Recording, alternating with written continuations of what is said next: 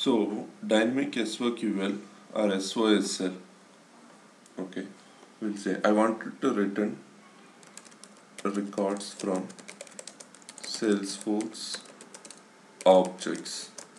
Okay, I wanted to return from records from Salesforce object. Public static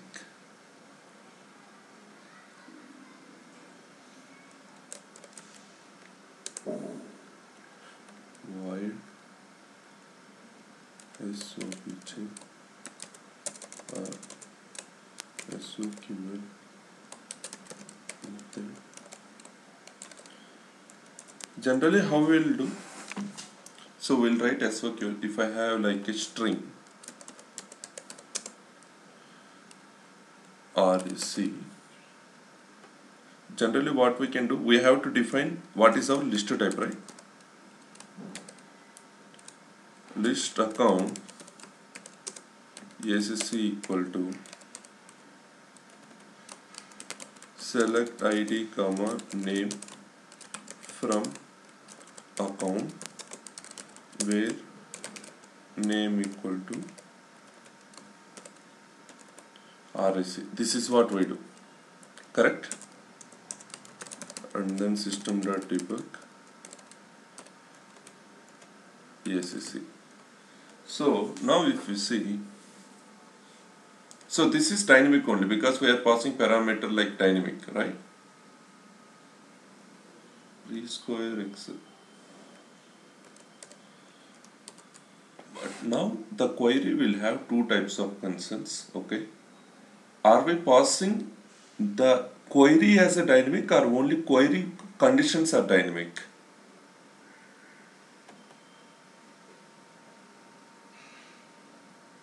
Are we passing entire, so instead of select, I mean now select ID comma name from account where name column, this is constant or dynamic?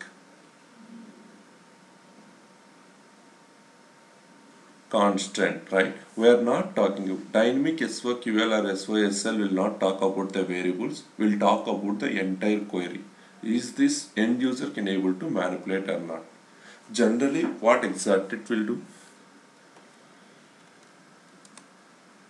List of S object, list of S object, okay.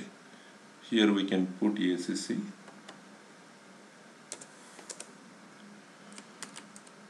database dot query RAC. There is an option called database queries. Database queries are variable does not exist. What is this? Base spelling BASC.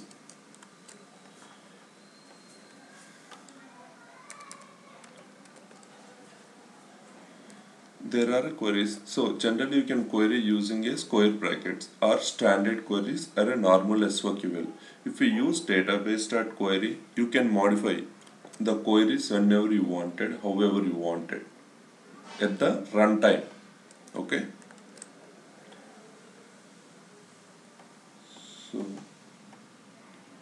yeah.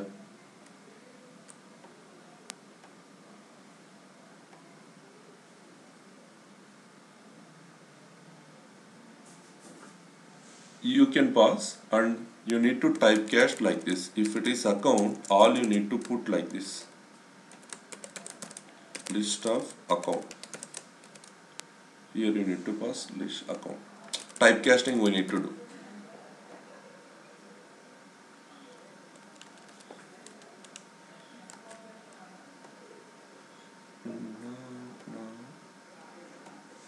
Control E. Control F. Yes. And then query. Here we will pass query. Here we will pass query. How to pass? We just create string query equal to select ID comma name from contact. Now query is dynamic or static? This is what dynamic SOQL. If someone is talking about dynamic SOQL, so first we need to talk about database queries. Database.query. Okay. Clear to this point? Okay. Now we'll see.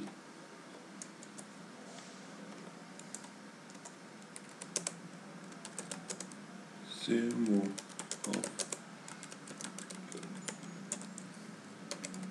public static void save method. Okay. So let me ask you this question. If I am inserting my content, I am inserting my accounts. Okay. What is the required field? Required information you needed for account? Accounts. Account name is required, right? Go. Okay, I'll create one account. Do we have any record with Z? No. Okay. Let me create some Z record. One Z record. Control E. List of account ACC equal to new list of account. Clear?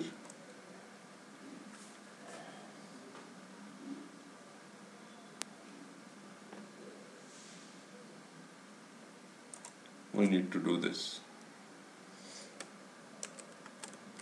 New account name equal to ZZZZ. Okay. Comma new account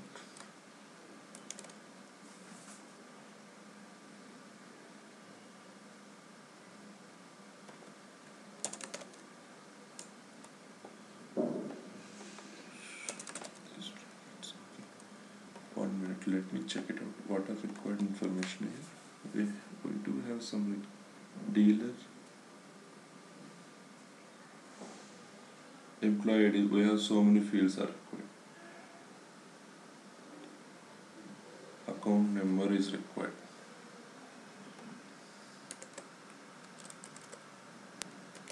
Account number equal to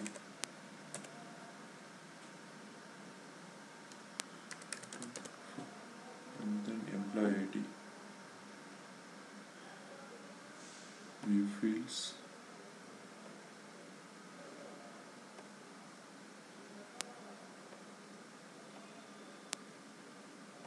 Employee ID. And then we need employee ID equal to 2, 3. So this is what, right?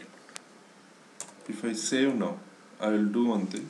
I will do insert ACC. Because I will get exception, so I am doing my try catch block. Try catch exception E system dot debug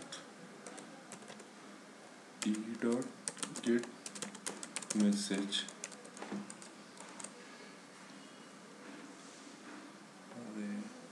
cancel.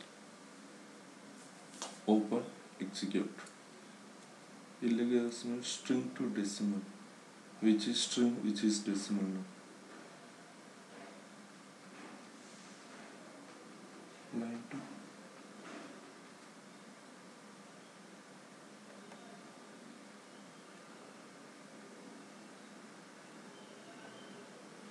Employee ID number type, okay. Employee ID number type.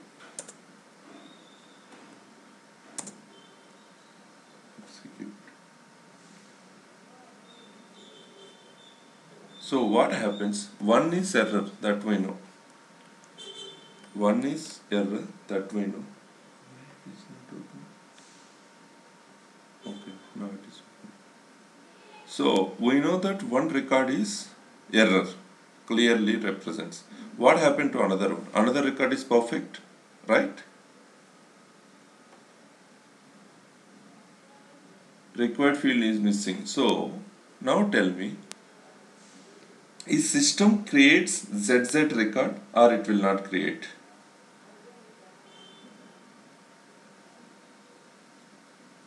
It is not create.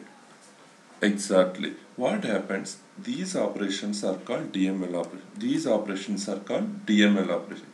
In DML operations, we have a try-catch blocks. I mean exception handling. Whenever there is exception, the system will roll back all the records whichever it is committed till now.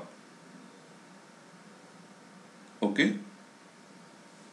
This is one way. Now let me put little different. We have a method called database method. We have a method called database method. Database dot save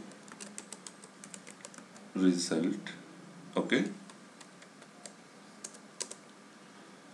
Dr list, database list equal to database dot insert. What is our list? SC comma. What is meant by next column? First one is a collection of the elements. Next one is, are we inserting or updating? If it is true, update. If it is false, insert. Okay. False. So database have its own methods, such as that it can says that database.save results will get a array. By the name itself, it is showing that it is a collection, right? So this collection will have some methods like is success, is error. All these methods will get into this issue. Okay. So this have a method. First, we can iterate our for loop. For database dot save result is result save result, correct, dr list. Now I'm checking records not success, records not success. Okay. If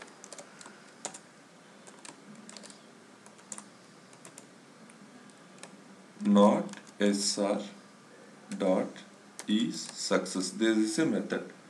I am saying that the record which is not success will return a boolean value, either true or false. Is success, if it is written, it means true. I mean, if it is inserted successfully, it means it will return true. If not inserted successfully, it will return false. So I am saying that not of is success means false become true. It will execute whenever there is a false condition. Clear to this point?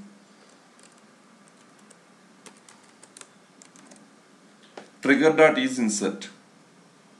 Trigger dot is, what is insert? Whenever insert files, it will return true. The same way we are inserting records. Now I am iterating my results of the insertion. In the result, if sr.is success, I mean record.is success, if it returns true, it means it is successfully committed to Salesforce system. If it is not successful, that means it will result fail.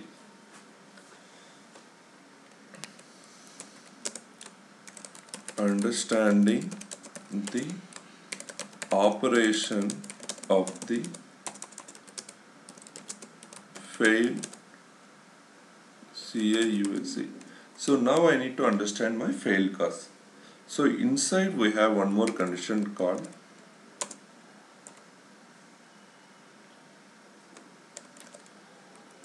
database.error. Because these are error records, we have database dot error er colon sr dot get errors database dot get errors. These are the database methods, guys. We need to by heart. One is database dot success is one method. Database dot error is another collection array. Inside sr result sr dot get errors. Okay. System dot debug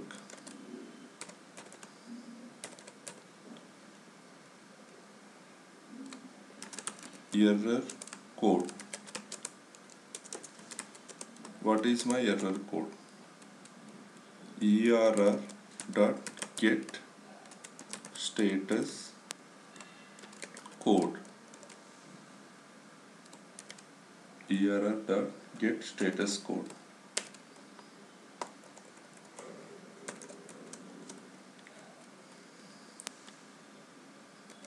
Column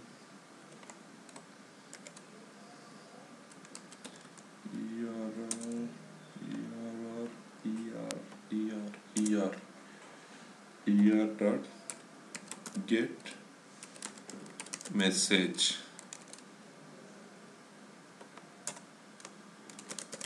System dot debug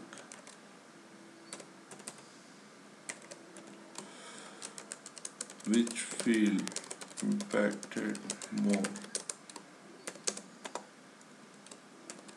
Which field impacted er dot get fields. er dot get fields. System dot debug. Now if I execute this one, we'll see the difference. I am not changing any record modes. I am not changing anything records levels. I am just changing the saving logic. Execute.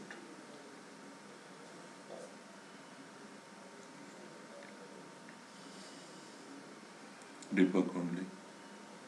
Required field is impacted. Missing is name. But if you see, record might get created. Understand? So, database dot save results. Save method. Okay. All we need to pass list of s object. List of s object. Yes, list.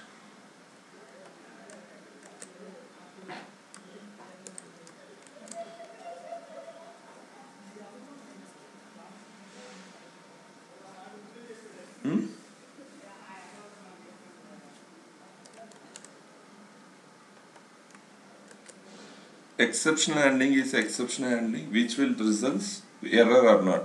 But whenever consider that if you are updating 50 records, if there is an error at 50th record, all 49 records will also not save. In database.save results, what happens? If there is error at 49th record, it will save 48 records and 50th record, and 49 record alone it will not commit. Partial commitment is possible with database.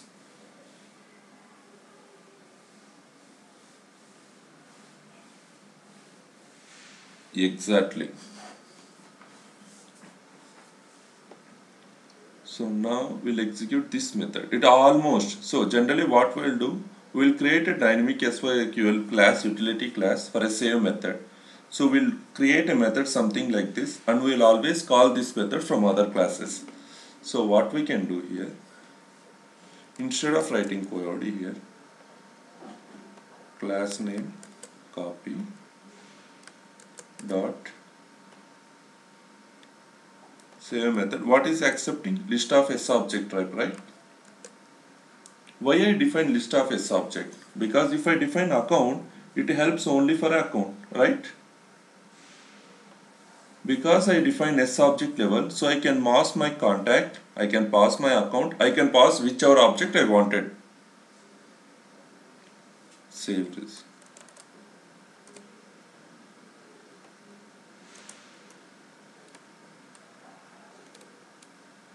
Sorry. Yes, we can pass all objects.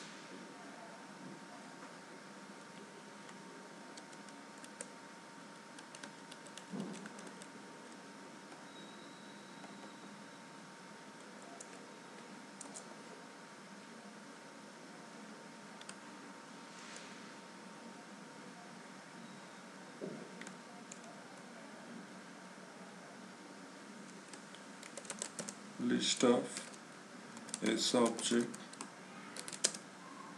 OB list equal to list of S object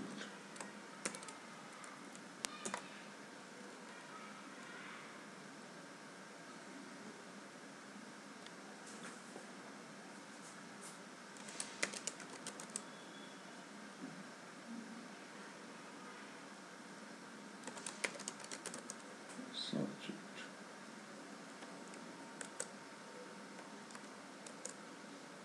Yes. Execute.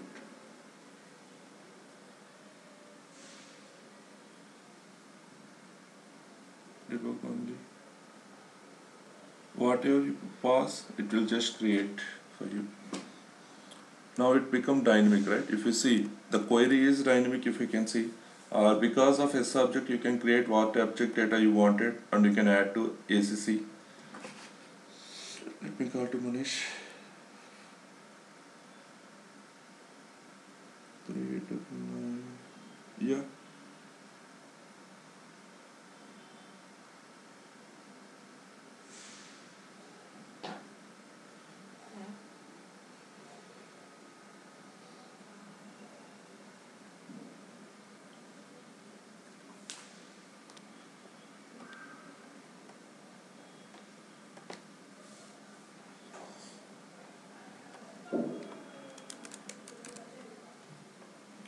Hello.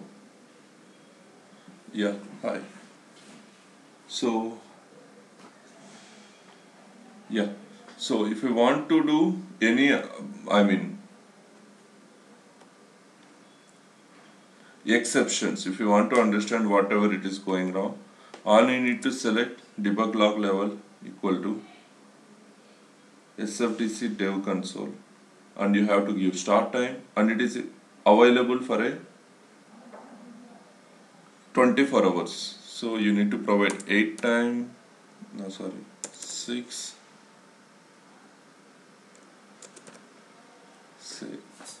So once you enable debug logs, all events will get registered here. All events will get registered here. Let me execute. Execute highlighted. Okay. Now the debug logs will generate automatically. Now I have to see.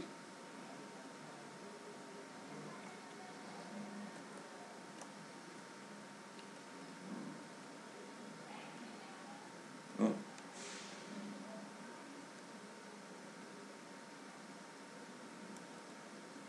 See, workflow will give information. It will not give debug logs. Debug logs is actually enabled for Apex coding. Yeah. Debug logs is for Apex coding. Workflow is very simple. If the criteria is matching the record, it will execute. There will be no doubt in that. If the criteria is not matching, it means there is an issue.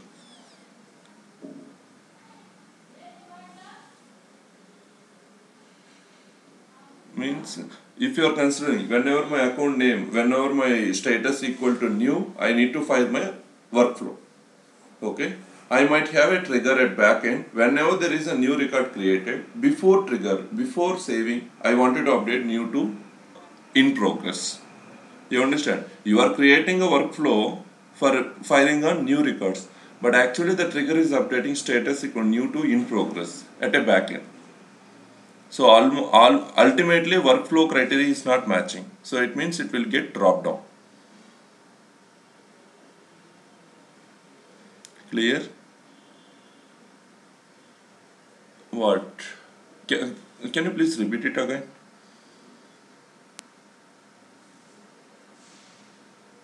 What understanding you had? Yeah.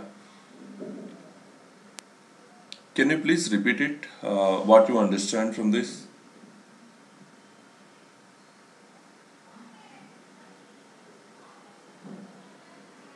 That is what, okay. You can get debug status for Apex code, information on workflows. If you open, oh sorry, I took a wrong rotation. Which level I am using? SFDC dev console, okay. In that you can see workflow information you will get. Or you can select your warnings, database finest, info. But you won't get debugs. Just try to understand. You won't get debug. You will get only warnings, information. That's it.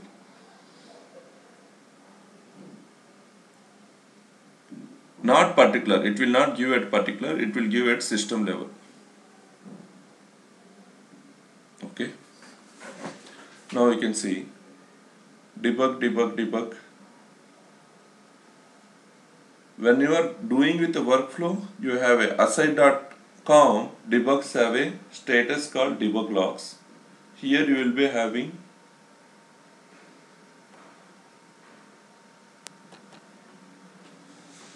you can download your debug logs using aside.io. From here you can able to get even workflows debug logs. Not with, yeah, from based on standard Salesforce, you don't have that functionality. It's all you need to use third party service. If I click edit aside.io, you can see debug, right? But if I edit my SFDC dev console, you don't have, see. It's a service which you are using. If you are using workflows, if you are using Workbench, you will get a REST integration. So there are some other changes where you will get with the different types of tools. But if you ask, these options are available in Salesforce? No, this is not a Salesforce functionality. This was authenticated by aside.io. This, yeah, Aside is a free tool. Aside is a free tool. Production, why you are using in production you are not supposed to use aside. Why? Because in production you do not have option called edit create options. You can't modify anything in production level, so no need to use any tools at production level for development.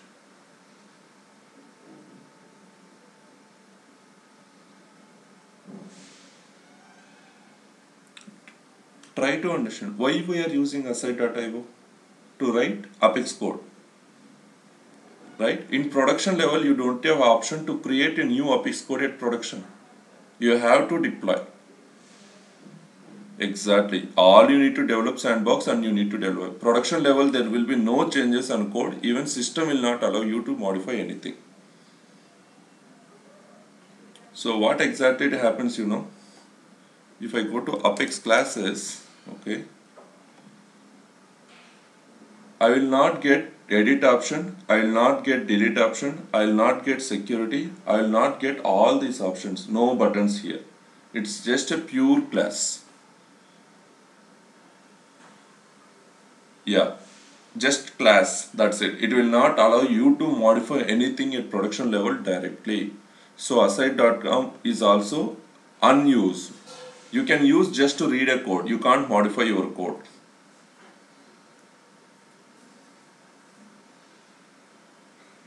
Exactly. You have to go through the sandbox life cycle.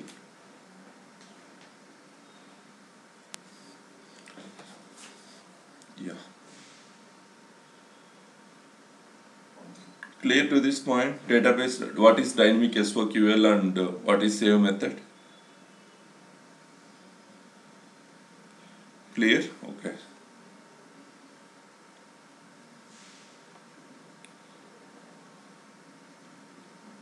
SOSL is Salesforce Object Search Language. SOQL is Salesforce Object Query Language. I am talking about dynamic SOQL.